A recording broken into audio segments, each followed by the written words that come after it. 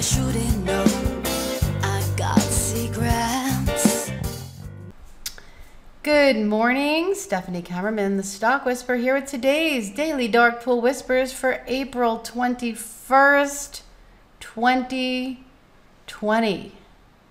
All right, we're going to start with the SPY. Yep, we hit one of our targets in the Java pit this morning, that 276 level, and we seem to be bouncing off that area. So today, if we do go below 276, that is going to be, yeah, bearish. We are below the 8 EMA, you guys, on this daily chart.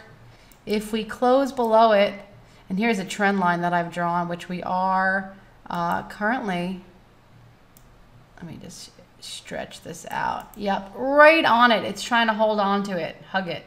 Yeah, so if we close weak today, yeah, that's going to be bearish. Yep, trend change and possibly wave 3, you guys, you Elliott wave people out there. Yep, dreaded H in the weekly chart. We had it on the daily chart, and perhaps now 1, 2, 3.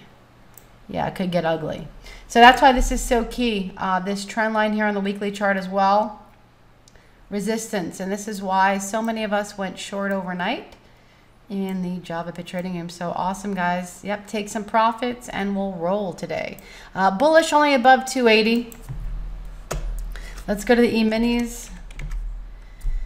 E-minis are going to be bullish above 2,800. That's a key level. It's like that 280. And we are going to be bearish below 2757. All right, we already hit our first target, 2750 this morning, which is the 15 EMA. I'm going to make this bigger, kind of show you. Bam, this blue line right here. Yep, we pretty much went right there, and it's a big level, 2750. $50 increments are really powerful. So watch the 2750 level moving forward. Yep, that was the first test. If we break below it, then look out below. We'll probably come down to this 50 simple moving average, 2700 area. A lot of moving averages there. Let's go to the IWM. The Russell, bullish above 119. Elongate this a little bit, okay, and that would be above the 8 EMA, and bearish below 116.75. We'll see if we go below that once the market opens up. QQQ, bullish above 214, bear below 210. I did send out that lovely picture for you guys this morning. Somebody died at the top of the hill. We have a hanging man and a gravestone doji. Yep, that is 2 bearish candles in a row. So, you know, the Qs are definitely strongest out of all the major indexes, but that's definitely a bear sign, you know, if you ask me. But I like to see it go below. Here's the big trade set up on the Qs, and it probably, they're waiting for earnings. We have a lot of earnings coming out next week on a lot of the NASDAQ stocks. So we have this gap right here. So most likely they'll take it down to that 120 simple moving average around this 207 area. Yeah, bounce it up and then fill in the gap. All right, that's a probably likely scenario. We'll see how that plays out. Okay, let's go to the NASDAQ futures. Yep, 8680 we're bearish below, and we've already gone down below that. I did put this out earlier, only bullish above 8720, and things are, yeah, see, this is ahead. See how this guy already came down to that 120 a little bit. Yeah, the future sometimes trade ahead and bounced. Yeah, if it can't hold on to this 8580, look out below. Yeah, there is definitely a bearish pocket right there. Okay, oh, let's go to the oil futures. Holy cow, history is being made. Yeah, if I go to CL, what was it, K20? CLK20, right? Oh man, this is next month's futures, you guys. We went negative 40 handles. Yeah, look at that. We did bounce back. We're still negative. And that's what was happening yesterday. Yeah, and you can see that the June came all the way down this morning. Holy mama, yeah, at 5:30 in the morning. Bounced up to S2. And so, yeah, so watch these futures. We're going to be bullish above 1760 all the way up here. Bear below 16, which we did drop below. So we are in bearish territory right now for those guys.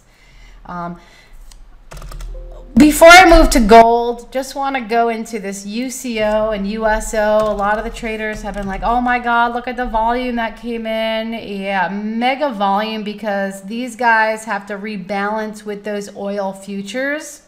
Also, we had a reverse stock split on UCO. Yeah, you have more shares at a higher, less shares, sorry, at a higher price, and they're negative. These are dangerous instruments to trade, but that explains why we have that heavy volume at the end of the day. All right, combination of two things happening at one time. No wonder the oil market was confused yesterday. Craziness. All right, let's go to the gold futures. Remember, we do have those reverse stock splits as well on Nugget and JNUG. So please stay out of those guys. Yeah, you don't want to get caught in that. Instead, GDX, I mapped out a trade for you. But let's just go to the gold futures first. We're going to be bullish above 1706. That's all the way up here above this pivot. And bear below 1680. All right, that's going to be a big level for the gold futures. And let's go to individual stocks. Thank you, Paul, for mapping out this trade on Tesla. We are going to be bullish above 737.50 and bear below 725. We've already gone below that 725 level. So the trade setup is really from this 4. Moving on down. We do have that gap. There's that gap again, right? Gap, fake out, bounce, fill. It's a very popular pattern. It's not 100%, but if you look back, you've probably been faked out like I was, and you learned. AAL, bullish, or maybe you didn't learn. AAL, bullish above 1126. Now, I really was using this 8 EMA, which is at 1128. It moves. So when it gets there, make sure that you're bullish above whatever level that 8 EMA is on the daily chart. Bearish below 1060. We had a print on it, 1125, sorry, 1125. We are well below that. That is bearish. The last print that we had, 500,000. Beyond, I want to know who is eating these chemical burgers. Stop it. All right, these are bad for you. Yeah, go ahead and eat some vegetables if you want to be healthy. This is high in salt, but again, we're just going to trade it. All right, just don't eat it. We're going to be bullish above 93 and bearish below 87 for Beyond. Should never trade what you eat or eat what you trade. All right. Let's go to BAC. BAC, we are going to be bullish above 2262, above that 8. And we're going to be bearish below 2180 today. Yeah, there's a lot of room to go on the downside here if we lose this 30 simple moving average. That's really, really key. Let's go to AMD. Earnings are on April 28th. Yep, we've had big prints at 55.38. So far, we're holding above them. But I don't know if somebody knows something ahead of earnings and did a trade. So just use it as a guide before earnings, and then after earnings, we'll use it again. But be careful into earnings. We're going to be bullish above 57.50, bear below 55.37 for AMD. Netflix, earnings today after the close, so be careful. Could have a nice ride though. Bullish above 445.50. Bear below 440. Don't hold it into earnings. SLB. Great trade yesterday on the long side. Today, bearish below 14. Yeah, watch that 14 level. You can see that it's tested it so many times. Those buyers must be getting exhausted. Eventually, yep, there'll be less buyers until there's no buyers, and then we would move down. Or we're going to pop above this 8 EMA and close strong. We had a weak close. Sellers came in, that wick at the top, and sold it down at the end of the day. Let's go to Coca-Cola. They had earnings. Thank you, Pinky, for the call out. Bullish above 47.50. Again, I'm looking at the bigger picture here. Right here is where there's free ride going all the way up. Coca-Cola going down 46.25. Bearish below will most likely come down and hit these guys, the 20 simple and the 30 simple moving average. Those are powerful. Computers will be programmed to buy. In fact, let's see, is there anybody there yet?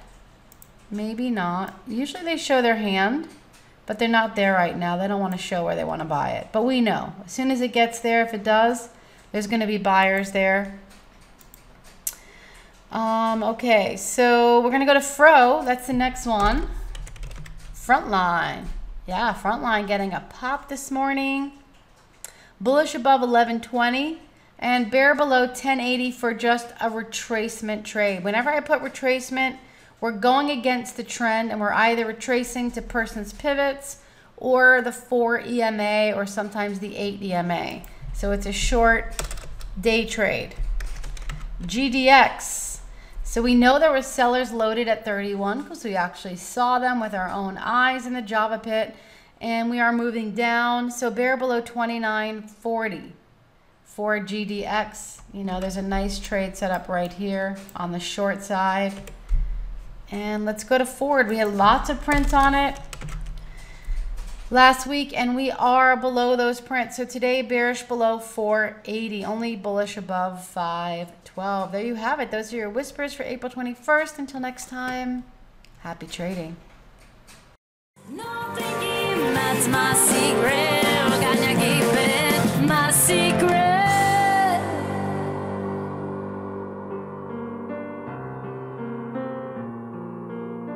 My secret.